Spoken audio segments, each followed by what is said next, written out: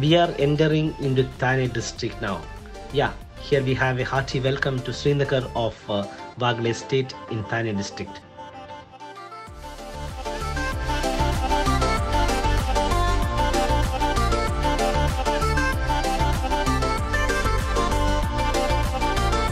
Praise to be Jesus Christ. Hello everyone, hearty welcome to another episode of Holy Traveling. Today we have arrived at St. Joseph's Church, Wagle Estate. Come, let us adore Jesus Christ and pray to St. Joseph.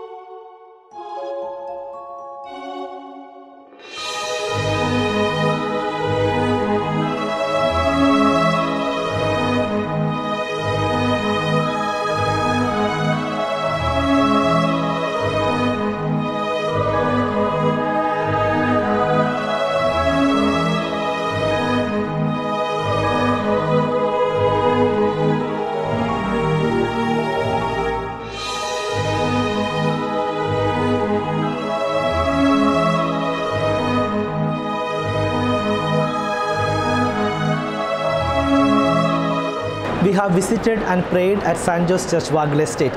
Before we are winding up this video, let us know a brief history about this parish. The St. Joseph Syro-Malabar Catholic Church was established as a mass center under the Eparchy of Kalyan in August 1988. Its purpose was to preserve the spiritual and religious needs of the Syro-Malabar Catholic community in Wagle Industrial Estate. The Mass Center had its humble beginnings with conducting Sunday Mass and sacraments in St. Lawrence Church, Disusawadi nearby.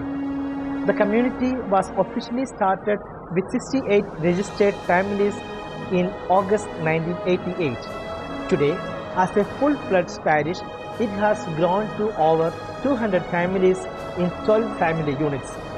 This parish was dedicated to St. Joseph, the worker, as majority of its then congregants were employees in the Wagle industrial area.